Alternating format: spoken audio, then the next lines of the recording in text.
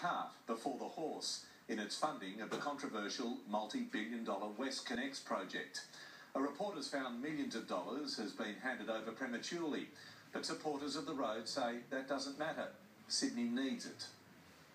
It's one of the nation's largest infrastructure projects, slicing through Sydney in a series of roads and tunnels and costing $16.8 billion.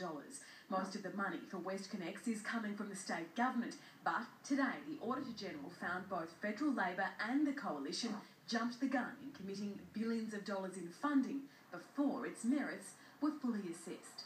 It is not unusual for there to be payments at an early stage of the process. Labor says its funding pledge was linked to conditions, no new tolls on existing roads, and that the new road went to Port Botany and the CBD.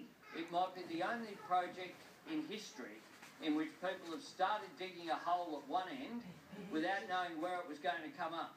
The report also found the $2 billion loan from the federal government to New South Wales, designed to hurry up the M5 section of the project by 2 years, has done no such thing. Construction is now less than 6 months ahead.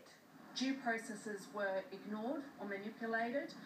Planning has been done on the run from the beginning with WestCONnex. The Auditor-General doesn't criticise the WestCONnex as a project, its design, construction or route.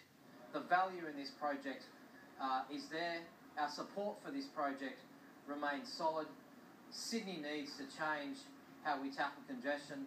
Lizzie Pearl, 9 News.